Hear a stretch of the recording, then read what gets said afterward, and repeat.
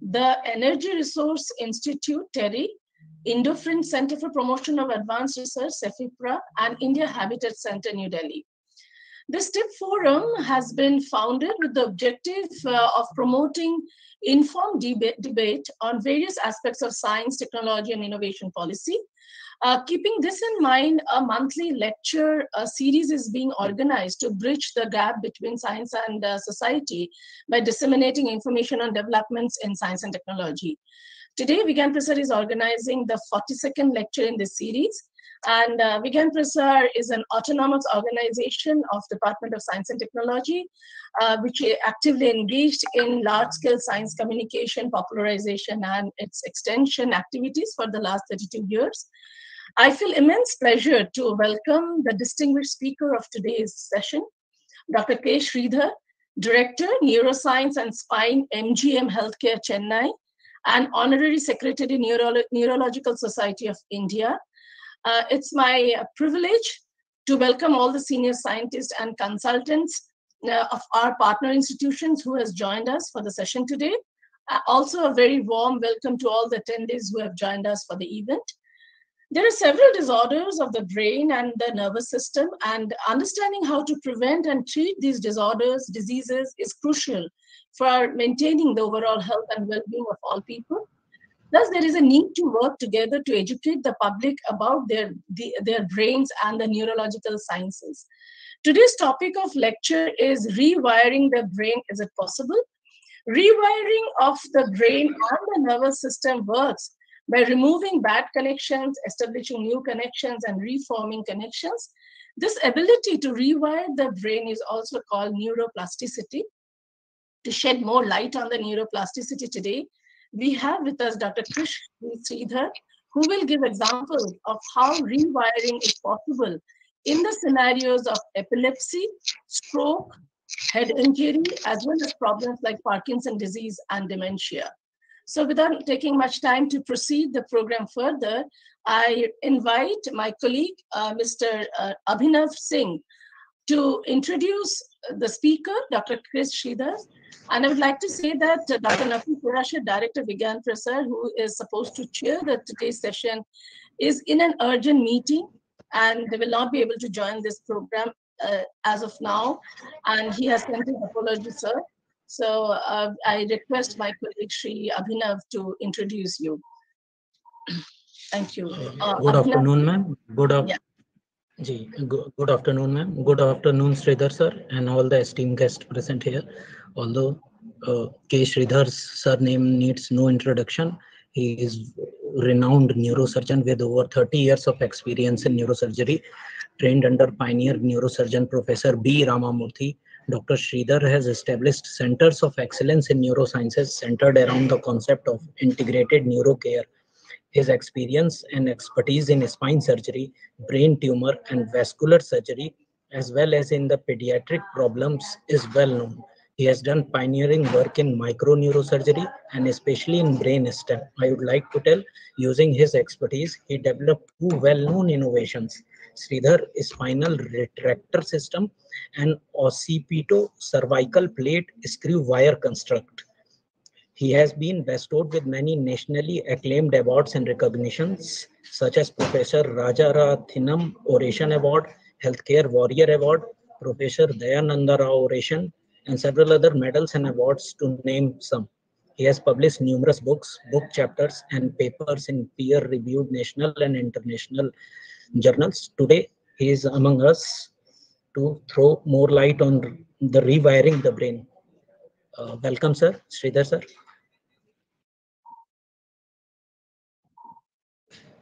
Thank you. Can we start the presentation?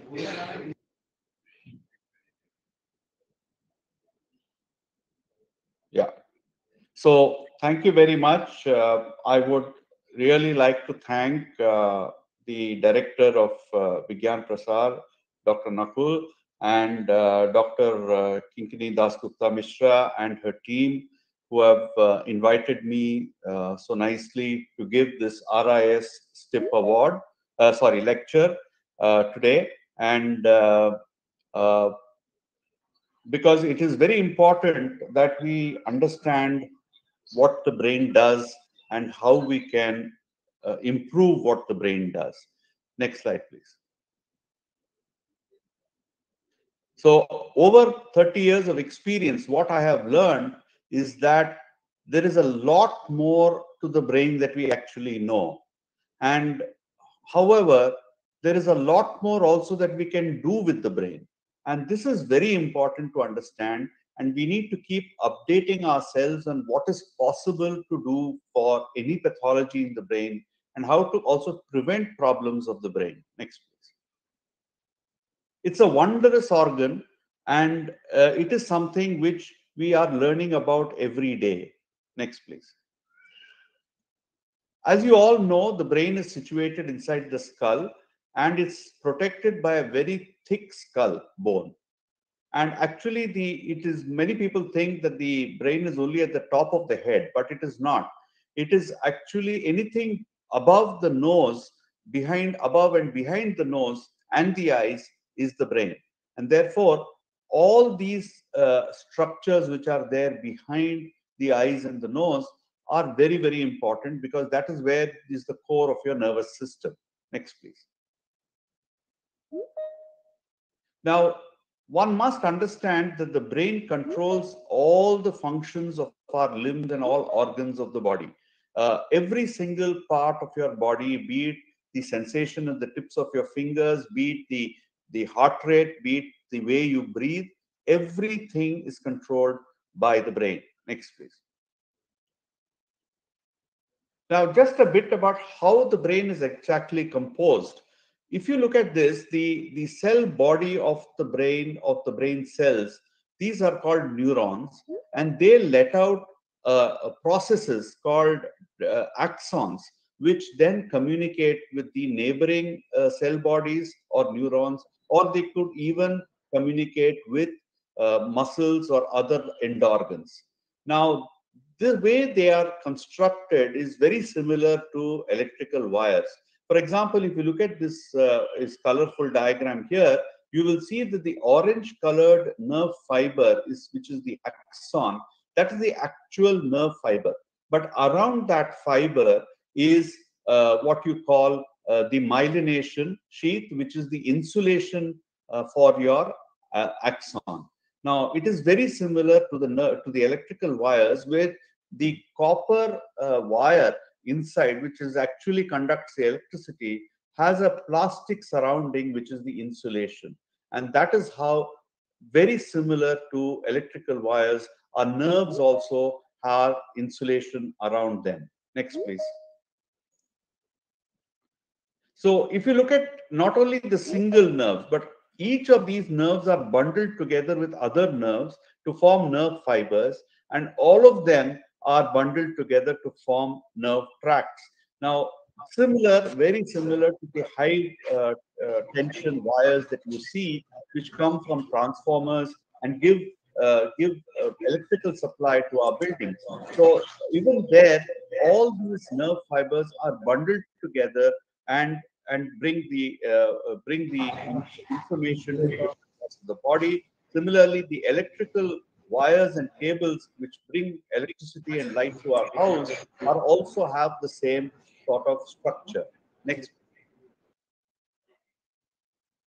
But more interesting than just the electrical wires is that the way the brain functions is a unique combination of electrical and chemical energy.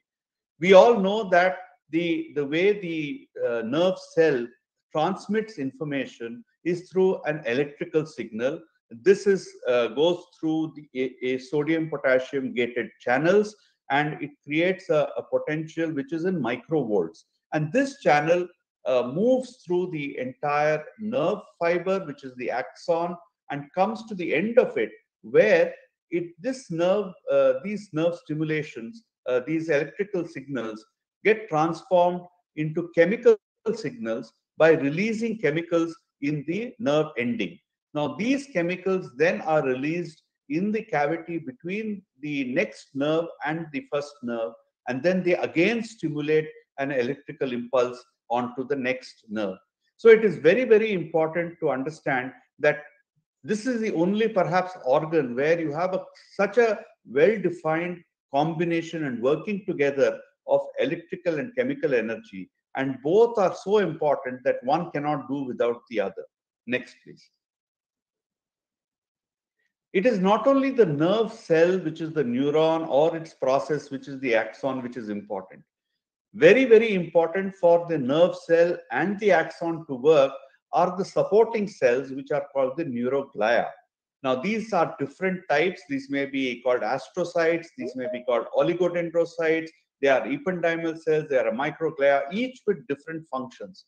But very, very important is the fact that if you have a problem with any of these support cells, then you have a problem with the brain function as well. And therefore, the support structures are equally important as the neuron itself. Next, please. So what we now know is that the neurons don't work in isolation. You have groups of neurons which come together, they work as a group and communicate with other groups which create networks. Next, please. Now, if you look at the electron microscopy structure of a part of the brain, it may look like a maze of and tangle of wires, which you can often see on roads, or when you look at the computer wires in a huge server. This is how it may seem. Next, please. But through all that chaos, there is some order in it, and because all these fibers are come together as nerve fiber tracts. And these tracts are what communicate actually from one part of the brain to the other. And luckily for us now with technology, we are in MRIs able to see in the MR tractography, for example, in this 3 Tesla machine MRI, you can actually see the nerve fiber tract both in normal and in disease states. And therefore, these often help in diagnosis as well. So you can actually now see these tracts in different parts of the brain. Next, please.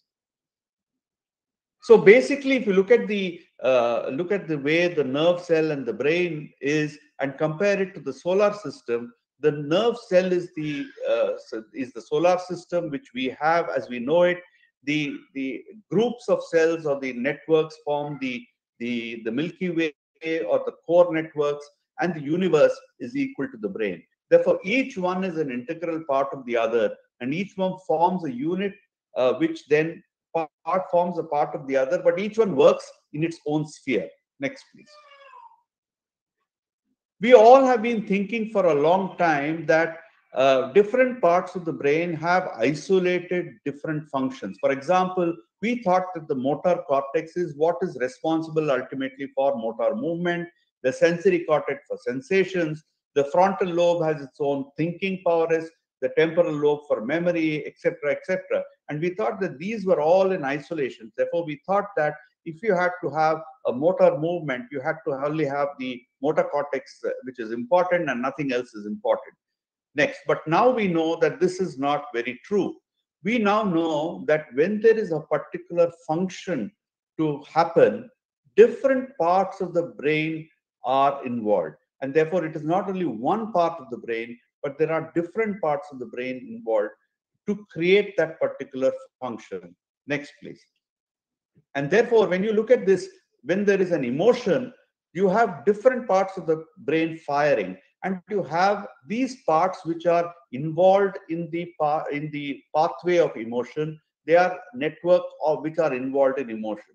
So also speech. When I'm making a speech to you, it is not only the speech area which we know is the Broca's area or the speech reception area, which is the Wernicke's area, but it is also different other parts of the brain which process information and bring the information to these areas, which are therefore make the speech a good communicative device. Otherwise, speech will only be garble. It will only be different words spoken and perhaps not spoken at all. And including when you have numbers processing, if you have to do mental maths, now what are the areas involved? It is not only a single area, but multiple areas, which then information goes back and forth, and there is a lot of assimilation of data, which then comes out as mental maths. Therefore, this is something which one must remember, that what we thought sometimes were not very important parts of the brain are now found to be as important as other parts of the brain. Next, please. So now we have identified there are three basic core networks in the brain, and these core networks define the way the person is, define the way that the person does their acts, defines their memory, defines their general intelligence, and this is how the person is. So if there is any problem with any of these networks, there is a complete change of personality, there is a complete change in the person's behavior as well. Next, please. One other very important fact that one has to know and remember is, like I said, it is important to have the supportive structures of the brain equally important. So also is the blood supply to the brain. You may all know that the brain weighs about 1.5 kilograms in a normal adult. It's about 2% of the total body weight. But the brain gets about 15% of the complete cardiac output, which means 15% of the blood which goes out from the heart goes to the brain. And the brain also utilizes almost 20% of the body's oxygen at any point of time. This is very, very important because the brain itself cannot store any nutrition. It cannot store any substrates of nutrition and therefore relies all the time on continuously getting both oxygen and blood. Next, please. So what happens is that you have a 2% body weight structure which needs so much of input. And therefore, we understand it's a highly metabolically active structure which cannot do without blood and oxygen and nutrients every second. Next, please. Therefore, when there is no blood flow to the brain, what happens? In 15 seconds, there is a loss of consciousness. In 1 minute, brainstem stops functioning, which means that there is no active functioning of the brain.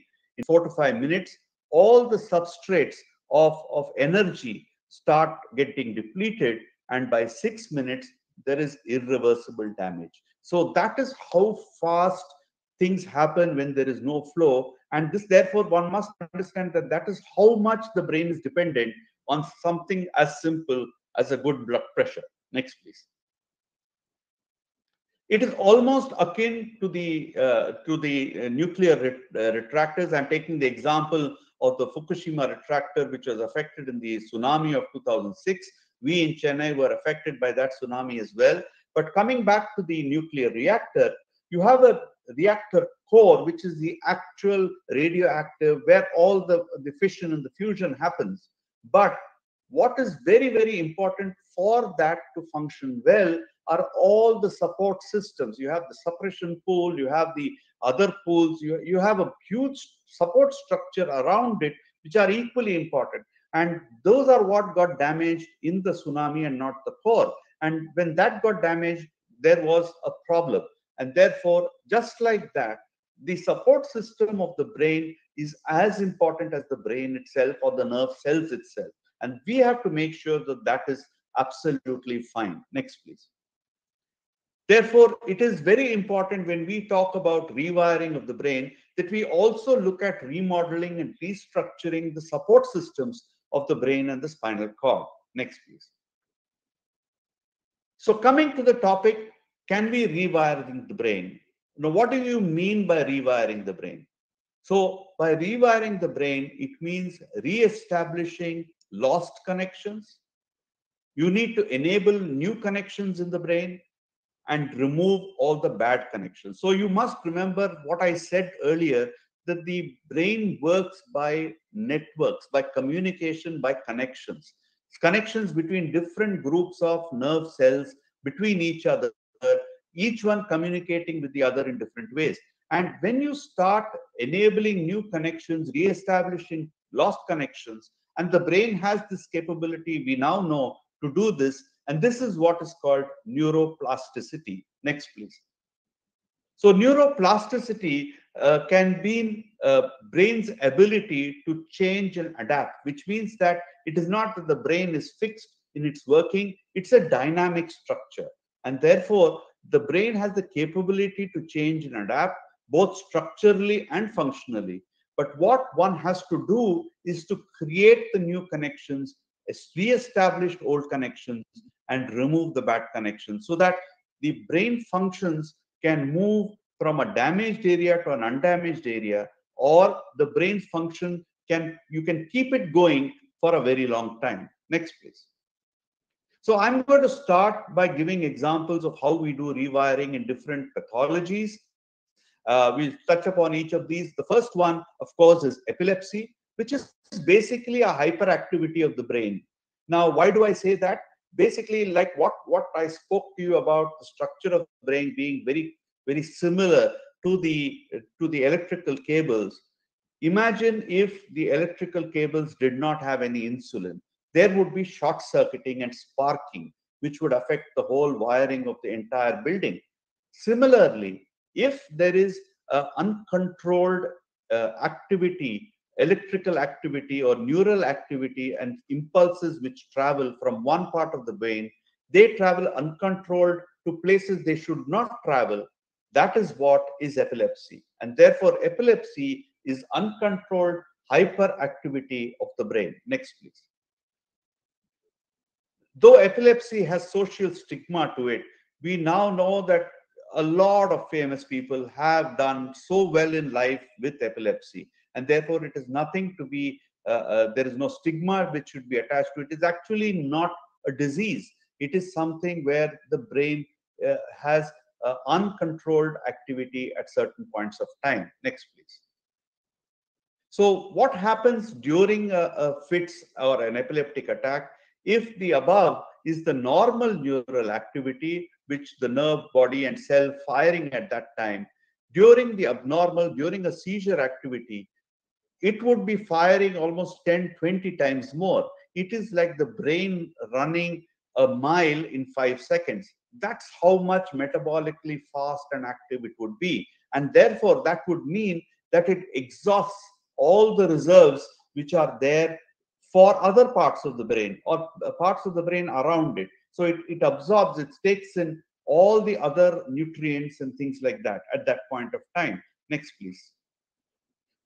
So the type of fits can happen depending on where it starts. So you can have a type of fits happening when you can have it starting from the front part of the brain, you can have from the back part of the brain, but the type of fits which it happens depending on where it starts. The normal generalized seizure, we know patient falls unconscious, there may be a frothing in the mouth, there may be a movement like this of the hands and legs.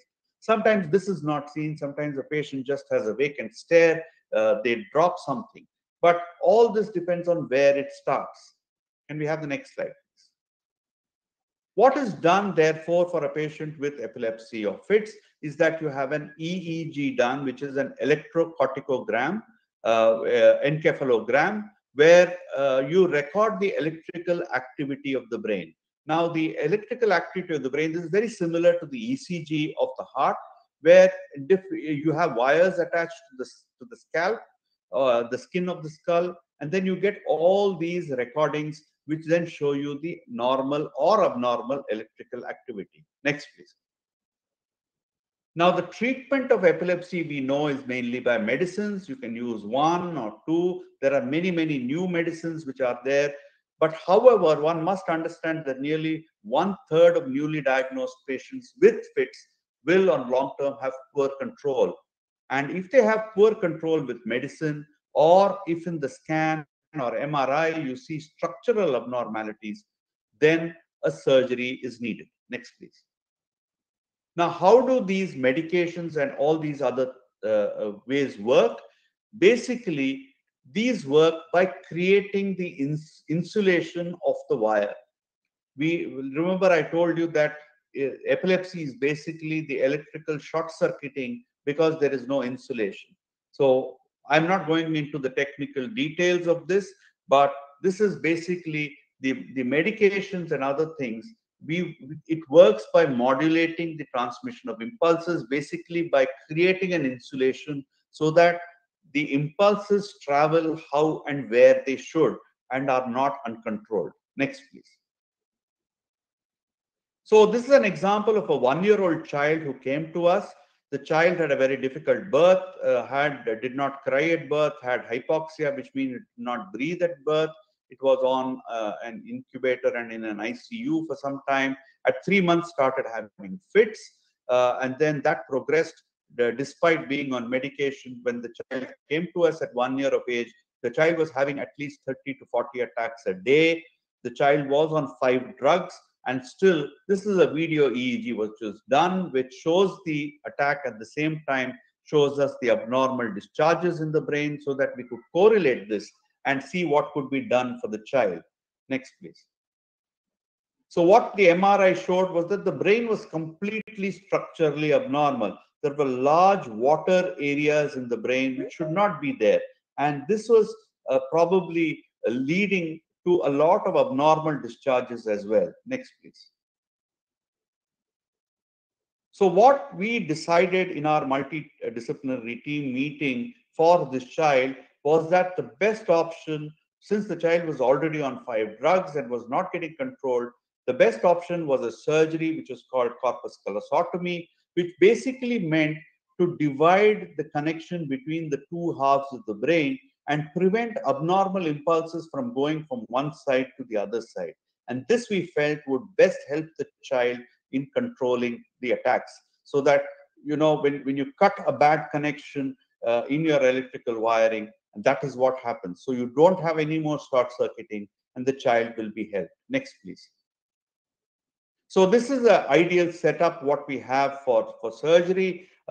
This is me operating. This is a large microscope which is there with which we can magnify and see into the brain. Here the electrophysiologist sits and we have monitoring, including the electrocorticography, and the EEG. The anesthetist here monitoring the child and various aspects of the hemodynamics of the child. The nurses are there, and everybody can see what is happening in the microscope on the television monitors. So this is a typical way a normal modern operation theater looks like. Next, please. So I'm not going to play much of this video. There are very delicate vessels you can see here. Can you just fast forward this, please? Yeah. So we go between the 2 halves of the brain. Go forwards, and then we start. This is the corpus callosum. These are the fibers, and you can see there is abnormal activity here in the EEG as we are doing it. And go to the end, please. And once we finish sectioning of the brain, we see that the EEG has become normal without any abnormal activity. And this also guides us as to how much we need to divide. Can we go to the next slide, please? So when we did the EEG before the surgery, this was the EEG. You had a full abnormal activities in the brain, and when you did the EEG inside the operation theater at the end of surgery, this was a baseline EEG record with absolutely no epileptic activity, which is for us very, very satisfying, because you know that you have done a good job by removing the bad connections and not allowing discharges to go from one side to the other. And even better is the fact that the child has done well in the last 9 months in surgery with reduction in the drugs and almost no attacks. Next, please. So it is very important to recognize early those type of fits or attacks, epileptic attacks, which are difficult to control, because especially in children, as it hampers brain growth and development. And what we often see is there is a regression in the child's brain development once the child starts having repeated attacks. And we must stop the attack, because this rebuilds neuronal networks and improves cognition in these children. Next, please. The next what is important is a stroke or a brain attack. Next. A stroke happens when there is either a blockage or there is a leakage of blood into the brain. Next, please. So whichever happens, what actually happens ultimately is that blood flow to the end of the brain into the smaller vessels does not happen, and therefore the brain cells do not get blood supply and nutrition. We already discussed as to what happens when that such an event occurs. Next, please. So we must remember B fast as the stroke symptoms: balance, eye, face, arm, speech, and T is time to call. Next, please. Because it is very important that you must reach the hospital in time before brain cells start to die. Because once you must remember that every second blood flow to the brain is stopped, 30,000 blood cells die every second. And therefore, it is very, very, very important. An ischemic core area where blood flow does not go, if you can salvage that, it comes down to a very, very small area. Next, please. And the reason why we chase time is because if we reperfuse or get back the blood flow to the brain, what is ultimately affected is not so big. But if we do not get blood supply back, as a large and dominant part of the brain which gets affected, and we do not want that. Next, please. The same with the traumatic brain injury, because when there is trauma, the brain is tossed about like a ship in a stormy sea and gets injured very badly. Next, please. And actually what happens is that with time, the severity of injury rapidly increases. And this happens because not only is there a primary damage to the brain, but there is also a secondary damage due to multiple reasons, including ischemia, hypoxia, different chemicals getting released and things like that. And therefore, it is very important to aggressively treat this at a proper place. Next, please. So what happens normally, this is a tightly packed, you can see the molecular structure of the brain, and nutrition goes out to the brain cells through the blood vessels and through the capillaries into these cells, which then maintain their activity. Next, please. But when there is either an injury or there is a stroke, whether there is bleeding, swelling, what happens? This activity does not happen. And therefore, there is a cascading effect of biochemical reactions which potentiate cell death and loss of cell connections. And therefore, what is this healthy brain with a lot of connections becomes this brain which connections are lost and there is a lot of cell death. Next, please. So whatever the insult to the brain, mechanisms that cause irreversible injury have in common poor blood supply and oxygen to the brain cells. But what is important to remember is that we cannot change the damage that has happened to the brain and nerve cells at the cellular and molecular level. Next, please. So, for example, just like we cannot put a blob of butter together once we cut it, similarly, we cannot bring this structure back to the previous structure. But what we can do is rewiring because of neuroplasticity. Next, please. So we need to save a patient from a stroke, to spot a stroke and shift a stroke as fast as possible, because we need to save as much of the neural connections as possible so that with rehabilitation, the patient can functionally improve. And this is very, very important. It is not that the patient has had a stroke, let's leave him alone, but we must save as much of the neural connections as possible because that is in the best interest of the patient. Next, please.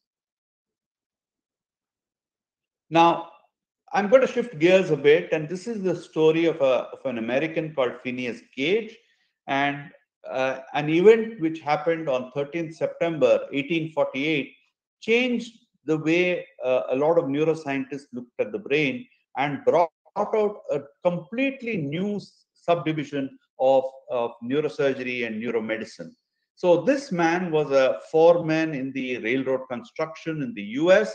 And when they, at that point of time, they used to build railroads, they had explosives to blast the earth and the rock, and therefore after which they would lay the rails.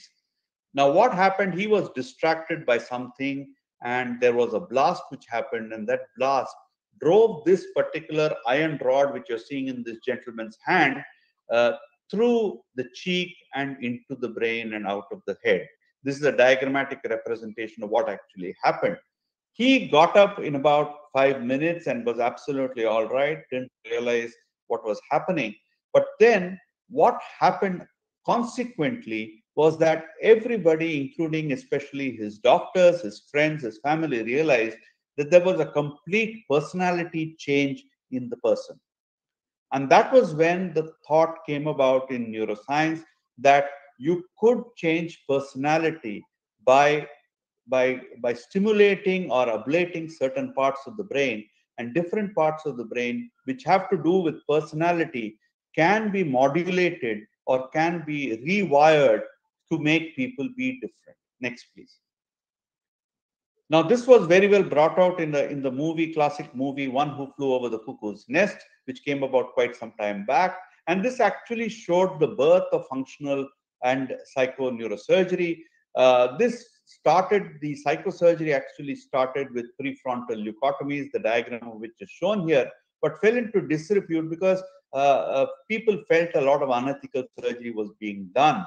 But now it has come a full circle. We have functional and psychoneurosurgery here to stay. There are a lot of governmental regulations put in place. There are a lot of protocols which are put in place, after which you could do it, and with very, very good results. Next, please. One of the main important areas where we use stimulation of the brain and rewiring in such functional cases is in Parkinson, and that is well best known. And we also use it in abnormal movements of the body, which is called dystonia. You can also use it in epilepsy certain times. You could use it in psychological and psychiatric disorders like obsessive compulsive neurosis, manic depression, and sometimes even addiction. So in this surgery, which is called deep brain stimulation, electrodes are placed in the deep nuclei of the brain, and you stimulate the areas which are not working enough. Therefore, the nerve cell groups which are not actually working enough, you stimulate them so that you create the work to happen as you would want it. If you do not want the positive work to happen, you do the negative, and vice versa. Next, please. So if you look at the deep nuclei of the brain, this is a diagram of the deep nuclei of the brain, and this colorful diagram which you see in your screen shows the green, which is the positive or excitatory stimulations which happen, and the red and the inhibitory stimulations which happen. So you could stimulate any one of these places depending on what you want to do and what is the pathology that you would want to address, and depending on that, you could get a good result that you would want. And therefore, in effect, you are rewiring the entire, what we call the basal ganglia system. Next, please. So this is can you play the video, please? This is a typical feature of a Parkinson patient where the patient does not swing his arm, the short shuffling steps, there is a difficulty in turning around. Occasionally, they lose balance. And this is the typical way they walk. Next, please.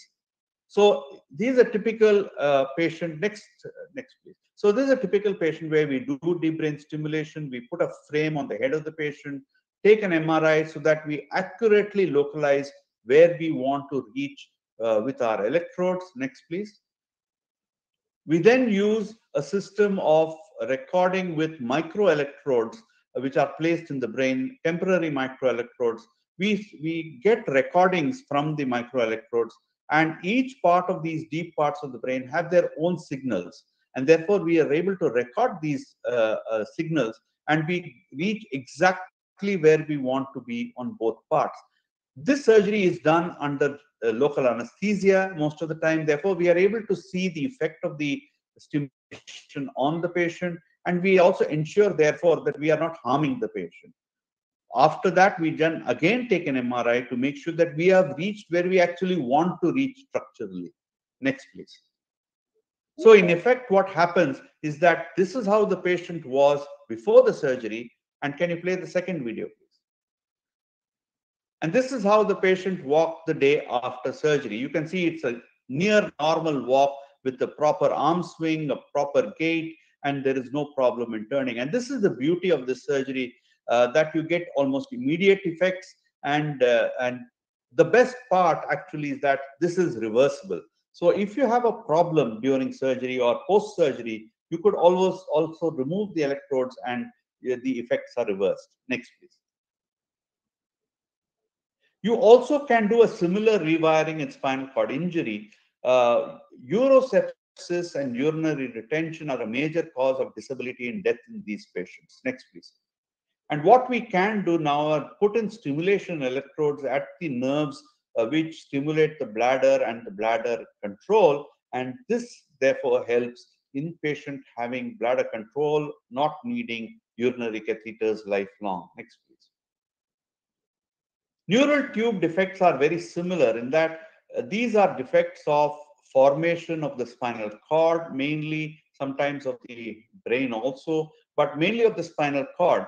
And you have patients who end up, children who end up like adults like this, who are completely paralyzed waist down with no control of bowel or bladder. So this young man who's not able to sit up without the support of his hands is on a diaper the whole time and has no use of his legs. So this is a miserable life for many of these patients. And the question they often ask is, why did you save me, doctor? Next, please. It is very important, therefore, to understand that this is because of an abnormal formation of the spinal cord and nerves. Next. And this in embryology, and but the incidence of this in India ranges to 0.5 to 11%, 11 per 1,000 live births, with some states having a higher prevalence compared to other states. Next, please. Now, the normal development of the spinal cord happens by the 28th day. Next, please. And therefore, this abnormality which we see is formed already by the time a pregnancy is confirmed, which means by the time a woman knows that she is pregnant, the abnormality, if it is there, is already formed. And therefore, it's nothing you can do after that. Next, please. This is not just one abnormality, but has a spectrum of disorders of varying degrees of severity. Next, please. And it's also associated with a large number of problems, including hydrocephalus, which is water in the brain, tethered cord, limb abnormalities, skin ulceration, scoliosis or curved spine, bladder problems, learning disabilities, ADHD, obesity, and the list goes on. Next, please. You have multiple symptoms and signs which show that a child has this problem. Next, please. Which may be orthopedic as well, which may be just skin defects, and you can even have just non-healing ulcers in children. Next, please.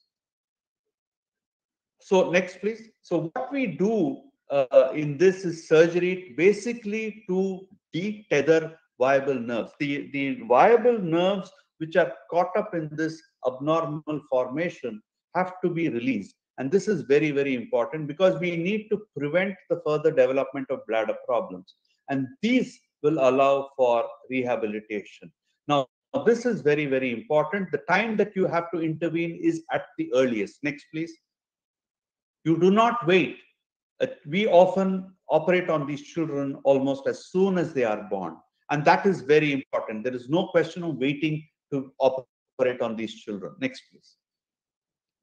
Because, and the most important, I think, is prevention. Avoid consanguineous marriage, genetic screening, and most important of all, folic acid for all women of childbearing age. And this is such a simple thing which is done in many countries where they have brought down the prevalence and incidence of this very, very problematic situation. Next, please. So when you have this problem, what do you do? So now currently technology has allowed us to do fetal neurosurgery, where we are now seeing, next please, that if you operate on children when they are in the uterus itself, you can prevent many of the postnatal problems that many of these children develop. And therefore, the children grow up in a much better and with much less number of problems that otherwise the children would have. Next, please. Next. And therefore, we now know that these children can be helped if it is detected early enough in the mother's womb. And then we can operate on these children and help prevent problems. I will talk a bit on aging in the brain because this is of interest to many people. Next, please. We all age, and so does our brain. And the MRI scan on top shows us a normal adult brain, while the MRI scan below shows us a brain of a slightly elderly person. Now, if you look at it, there is a loss of content in the brain. And this happens because in the aged, there is a loss not only of neurons, which are nerve cells, but also of connections. Next, please. Now, therefore, one gets age-related problems, and these are common, which I've listed, are common age-related memory problems, and these are not dementia. These are things which happen to everybody. Next, please. But, next, please. If you have any of these signs, or if anybody has these signs, these are indications of dementia. Inability to solve problems, feeling confused, inability to engage in conversation, poor judgment, making change in personality. All these are signs of dementia and need to be tackled with forthwith. Next, please. The most important thing is to prevent dementia. The prevention of aging of the brain is very, very important. The concept of retirement is something which I'm very much against. Yes, you may retire from the job that you are doing now, but you cannot retire from life. Because if you retire from life, you are sure to age in your brain and you will get the signs of dementia. So you reduce the risk of dementia by avoiding smoking, avoiding alcohol, developing healthy habits. And there are the 6 pillars of dementia prevention, which are regular exercise, social engagement, healthy diet, mental stimulation, quality sleep, and stress management. How these help are by improving neural plasticity. Because as you keep your brain active, connections are made. Next, please. So the more you do new things, the more you stimulate your brain, the more you learn a new skill, the more you relax, the more you can do yoga, you can do gardening. All these create new connections, regrow and re-establish old connections. And this is how you would rewire your brain and keep what connections that you already have intact. You don't want to lose those connections. And therefore, you need to put in that work to keep those connections intact. And not only that, grow new ones as well. Next, please. And in this, neuro rehabilitation plays a major role, whether it's a head injury, whether it's a stroke. Movement of the limbs is not just for the joints and the muscles, because every time you move your limbs, signals go up to the brain to show the brain that yes, they are moving. And when that happens, you have formation of sprouting of axons, you have new connections being built. And therefore, this is very, very much targeted neural plasticity or targeted neural networking. Next, please. So rehabilitation helps make a person become functionally better. Next, please. Next, please. So if this particular patient who had a devastating brain injury was in the ICU for a long time, then went into aggressive rehabilitation. Next, please. Next, please. And then you can see him. This is almost 9 months later. He was thought to be non-salvageable. And here he is doing his own work, cleaning his own cot. And this is what rewiring of the brain actually is, where you can salvage what is even thought to be non-salvageable initially. And this is what is possible nowadays. Next, please. You can reroute connections in the brain. You can create sprouting of new connections where old connections are lost. And this is what rewiring is done. Rewiring is done by people trying to do new things, keep repeating and doing new things, just like how children grow their knowledge. Similarly, we too can rewire our brains by learning new things, learning new skills, and doing activities which will help us move the function from an area which is non-functional to an area of the brain which is functional. Next, please. So you can sprout and rewire the brain. Next, please. Therefore, rewiring the brain and the nervous system is possible. However, we need to make an effort to address problems aggressively to do this. Technological advances have made us understand that brain plasticity and new learning can happen all through our lives. Never say never. Never say you're too old to learn something new. Thank you very much. Next slide, please. Thank you very much. Thank again the Vigyan Prasar, and I'm now open to questions. Thank you.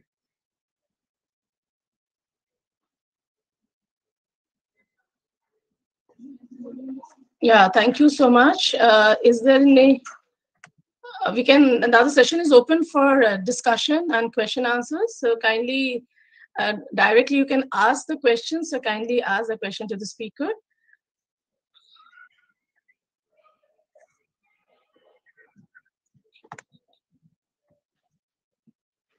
Pooja, can you please coordinate the question answer session?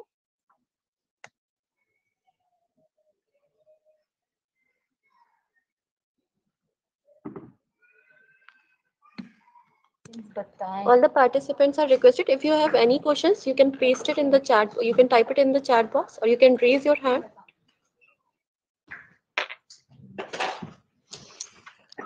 By the time, sir, there is one question on the Facebook. The person wants to know about the Parkinson disease. That what is Parkinson disease? What can we do to avoid it? Okay, Parkinson disease is basically, it's a problem where there is a imbalance between chemicals in the deep part of the brain. So this is what is it causes tremors, it causes stiffness of the body, slowness of the body and the mind. So this is because of imbalance of chemicals, mainly due to a depletion of what is called dopamine in the deep parts of the brain. And very often this can be either caused by aging, it sometimes is genetic, sometimes it can happen due to small strokes or brain attacks which affect that area of the brain. Therefore, there are many reasons why this happens. And healthy life, staying mentally and physically active, keeping your blood pressure, diabetes under control, and a healthy life, avoiding smoking and alcohol are the best ways to avoid this. In case you do get Parkinson, the best thing is to see a specialist as early as possible. And there are a lot of medications that can be given for Parkinson's. But if these medications do not work or you're resistant, as I mentioned, deep brain stimulation is a wonderful surgery which can be done for this.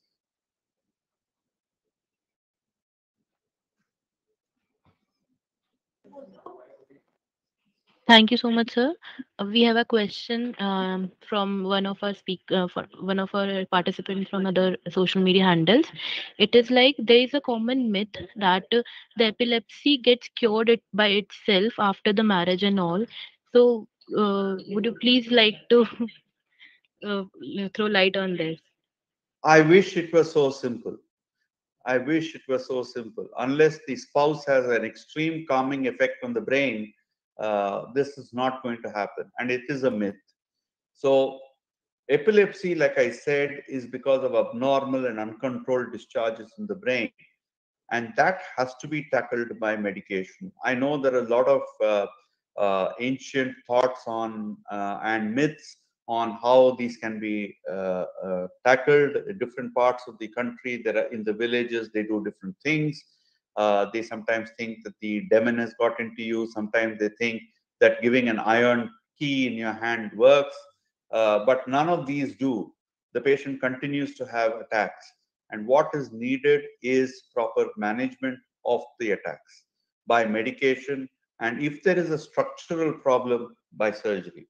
There is no other way that it's going to stop. Thank you so much. Sir, is epileptic fatal? Anyone can die with this disease, epileptic attack? Yes. Epileptic attack can be fatal. The reason being, during the epileptic attack, the person does not have control on him or herself. So one of the most common causes of death is by aspiration, by choking on the froth that happens in the mouth. And that is why one of the most important things to do when you see a person having an epileptic attack is turn the person to one side, ensure that there is no sharp or object around them where they can hurt themselves, and loosen their clothing. Do not try to pour water into their mouth or soda into their mouth, which is very often done, on the roadside. These should not be done. All that you need to do is turn the person to one side so that there is any secretions in the mouth, it will all come out. So that is what has to be done. The second cause of death in epilepsy is when a person develops what is called status epilepticus, which means that the epileptic attack does not stop, but the fits keep going on and on and on and on. when that happens, you can imagine there are two things which happen. One is, I told you that the brain gets exhausted because the brain is running at super speed. The second is there is so much physical activity, muscle contraction going on, that there is a lot of bad chemicals which enter the bloodstream. And that itself can cause a problem and can, in certain situations, if not treated, can cause death. Thank you so much, sir. Thank you, sir. Sir, I have one question related to this. How long a person should continue taking medicines and medication if a person has, and suppose the epileptic, fits are not happening very frequently, but how long should the person be on? Okay, so in general standards previously, the protocol was that once you have at least 2 attacks, the medications are started, and the patient must continue to take the attacks for at least 5 years of having no seizure. That means in those 5 years, the patient should not have an attack, and then you can gradually taper and stop the attack. Recent guidelines have said that 3 years are enough. So this is the difference. But if you get an attack again, then you must start taking it again. So about 70% of epileptic patients may, after 3 or 5 years, be able to reduce and stop their attacks, not on their own, but under medical supervision. The other 30 to 40% will need to continue their medications, sometimes lifelong, because they need the medications to keep them free of attacks. Thank you, sir. Another question in the chat by Mr. Abhinav Singh. He wants to ask that, is it possible to rewire the connections of brain by using the magnets, that is by creating charges in the neurons instead of surgery? Are there any research in it? There is a lot of research going on using different types of gadgets and technology to this rewiring. Now, rewiring is not only by surgery. Like I said, rehabilitation itself, whether you do physiotherapy, cognitive retraining, or all this help in rewiring of the brain. Magnetotherapy has been tried for many, many years, even in India, right back in 1980s and 90s. There was a lot of magnetotherapy which were used. Even now, there are certain people who do magnetotherapy. So, but the thing is, this magnetic therapy has not found to be given a consistent result. There's not a reproducible result which is seen, but it is one of the things in the armamentarium that you could use. There is no harm in using it. Thank you so much, sir. The next question is from Ms. Manisha. Manisha, you can unmute yourself and ask your question. Sir, I want to ask this. Is there any connection between hypothyroidism and dementia or other brain disease? Sorry, between hypothyroidism? Yes, sir. And hypothyroidism and dementia? There is no direct correlation between hypothyroidism and dementia. Okay? But if the person is badly hypothyroid and is inactive and does not utilize their brain and does not do any activity of the brain, definitely then they will get it. It's not a direct correlation, but only an indirect correlation. Thank you so much, sir. The next question is from Mr. Pranesh M. How to differentiate migraine and tension headache? That is by clinical, by listening to this. That's it. It is a clinical story of the migraine or clinical story of the tension headache. That's how you have to do it. Next question is from Mr. Anshuman Gupta. Sir, Anshuman sir is there with us. Sir, you can unmute yourself and ask your question. Yeah. In fact, sir, thank you very much for a very enriching lecture. I just want to ask, because aging is a natural phenomenon, which is the most active age of the mind, because I just basically read in one article this is the after the age of 60. I think it's supposed to be the most active age in terms of creativity of the mind. Which, as per your, what is your take on it? Which is the most active age of the mind? Very frankly, I'm not sure. If you look at a 1-year-old child or a 1.5-year-old child, they want to touch everything. They want to feel everything. They want to put everything into their mouth. They are curious about everything. So their brain is constantly inquiring and active. At the age of 60, like you say, you already have in your brain a large amount of data which is already gathered there. But at the age of 60, unless you yourself start inquiring, looking, and learning, that is going to be of no use and your brain is going to be inactive. So the thing is, I differ a little bit in saying that that's the most active part of the brain. Perhaps it has the capability of being the most active and creative because you have so much data within it. But where it is naturally active and inquiring, I think, is in children. That's when the brain is actually developing its connections. And it's a natural thing for the child to go exploring. You will keep seeing children. They keep wanting to do this and that and looking and seeing and asking, why not this? Why not that? Sometimes it is so difficult to answer them as to why. But that is, I think, how the brain develops its connections. But at the age of 60, unless the person wants to do something active, they will not do it, and therefore it will not be active. But the capability of doing it is there. Thank you, sir. Thank you very much.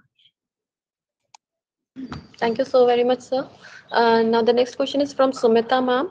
Ma'am wants to know that is behavioral modification possible with treatment? Yes, it is very, very much. I did not touch on that. I only touched on dementia part of it, but I also spoke on OCD and manic depression. Similarly, behavior can be done. Behavior changes are something that we see very often, both in children, in challenged children, especially in autism spectrum, as well as post head injury, post stroke, and many of these patients. Now, you can change that. It takes a lot of work, but it is possible to change. And there are a lot of studies, and we have also in our own clinical practice seen many patients where, with a lot of work, patients' behavior has changed. We, of course, have not been able to do the sort of imaging and electron microscopic and other high-end technological things to show the sprouting of images, but I think what we see with all aggressive training. So basically, what we do is what we called cognitive retraining, and that is when you target certain behavior issues and you give them certain exercises for the brain, and keep asking them to do the same thing again and again. So repetition is one way to ensure new connections and sprouting of new connections. And that is what will start doing things. So yes, so behavior can be modulated both by either cognitive retraining, by psychotherapy, and these sort of things. Can also, one of the modulations is by medication, which deals with the chemicals in the brain. That's how we also do it most often, and very rarely now by surgery as well. Thank you so much, sir. The next question is from Mr. Subodh Kumar. He's there with us. Yeah. So thank you so much for the enlightening session, sir. My question is rewiring of autism, ADHD, and learning disability possible? Yes, this is what I just said. So if you look at rewiring, all that I'm saying is you try and redo connections. You can't get a new brain, so you have to work with what you have. Okay, so what you do is try to get the best out of it. And that is why it is important in all these children. I mean, what you have mentioned is the spectrum of children, where you have to start working on them early, and so that you can modulate. I mean, I'm using the word modulate instead of rewire, because I think that describes what you do. Basically, ultimately, inside the brain, it is connections which you change. But I think what you do is modulate their, I won't say abnormal, their activity type. And therefore, and with the help of medications as well, which change the chemicals which cause this problem, you can alter behavior to a large type. For example, let me tell you, we had a child with uncontrolled epilepsy, and he actually went into an autistic behavior mode because of the seizures. After 3 years of uncontrolled seizure, he was fairly in the autistic spectrum when he came to us. But once we had his epilepsy controlled, he gradually, over the next 6 months, with a lot of therapy and things like that, he has come back and is now, when he comes into my room, he shows me the new toys that he bought, his new comic book. You know, he's actually socially active. So I think it is possible to do this, but it takes a lot of work. It requires the motivation on the parts of the parents as well, to engage in this and understand what we are trying to do. Thank you so much, sir. The next question is from Ms. Shruti. She is there on YouTube. That is, rewiring helps in depression also. Yes. See, at the end of the day, all psychological and psychiatric disorders have to do with the brain. I mean, people say, I love you, and point to the heart, but the emotion of love is actually in the brain. It is not in your heart. So there's no point doing this and saying, I love you, because you need to show some sign of the brain, I suppose. So actually, depression can be managed by rewiring. But when I say rewiring, the rewiring happens not physically. It is a rewiring which happens with drugs, with counseling, with psychological retraining, with all this, with mindfulness activities. It takes a huge gamut of things to be done to create that rewiring. Of course, now for manic depression, we can do the DBS surgery, but that is only in select circumstances when all this does not help. Thanks a lot, sir. The next question is again from Mr. Abhinav. He wants to know that, is it possible to preserve a brain in laboratory? And if yes, for how long? Oh, you can put it in formalin and preserve it for however long. Thank you so much. Not functionally. Not functionally, obviously. Not functionally. The next question is from Mr. Amit Kumar, Dr. Amit Kumar. Sir, if you are there, you can unmute yourself and ask your question. Thank you so much, sir, for this very enlightening lecture. I just wanted to know, is this watching and playing online games by kids negatively affect the brain development in any way? Sorry, I couldn't hear you properly. Say that again.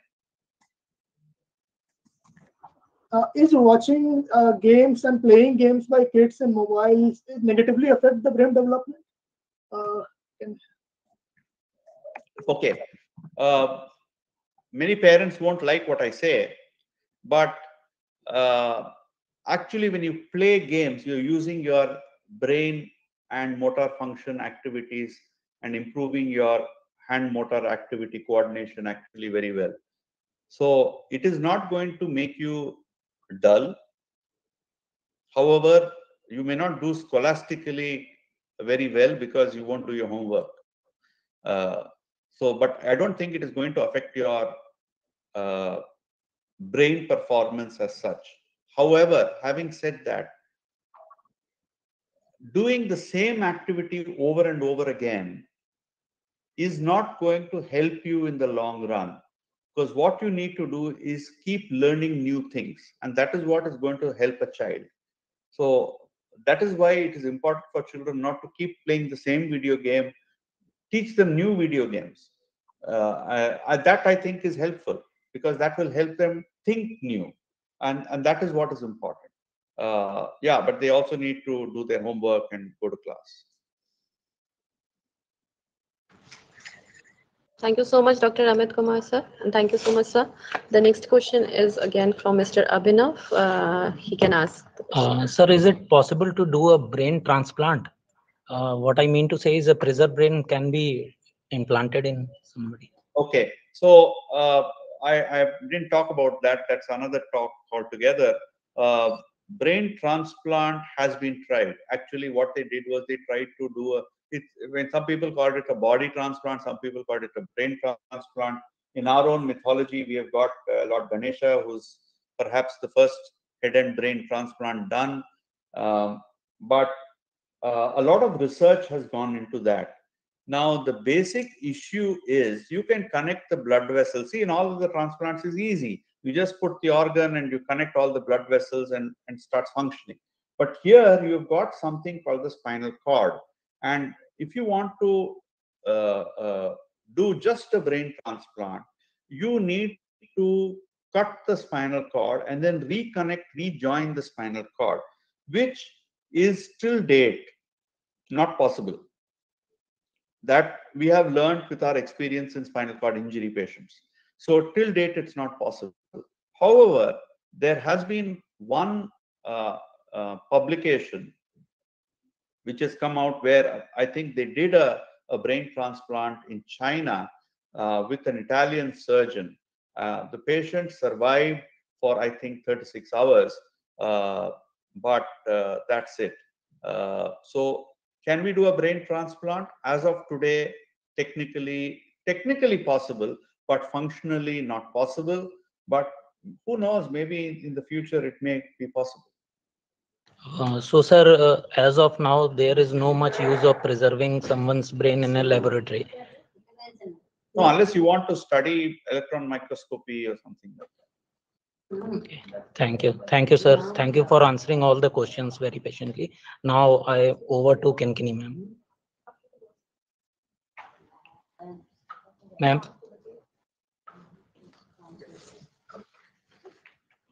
Am I audible? Thank you so much for an excellent presentation. Today's talk has surely advanced the public awareness about the critical research going on, revealing the brain's deepest mysteries and helping to conquer the most feared neurological diseases through neuroplasticity, the brain's ability to change and adapt. I think, sir, each of these topics, epilepsy, stroke, Parkinson's disease, needs separate discussion and understanding. True. And, and on behalf of Vigyan Prasar and on my own behalf, I thank Dr. Sridhar. Thank you, sir, and express my sincere gratitude to you for joining us and enlightening us with the possibilities of neuroplasticity in treating the dreadful brain diseases. I would like to take this opportunity to place on record our hearty thanks to Professor Sachin Chaturvedi, Director General Research and Information System for Developing Countries, RIS, and Dr. Amit Kumar from RIS, who is present here, for their enormous cooperation and ideation in organizing this event. My special thanks to all the participants and attendees, without whom this session holds no value. Finally, I extend my thanks to our director, Dr. Nakul Parashar, for his support and for motivating us throughout. I also acknowledge the efforts put up by the entire team of ISTI portal for the perfect logistic support, especially to Pooja, Dr. Nidhi, Tusha, and Abhinav. Thank you, everyone. Thank you, sir, for sparing your valuable time and enlightening us with this information. I think it requires a lot of public awareness and education in this area of sciences. Thank you. Thank you so much. Thank you.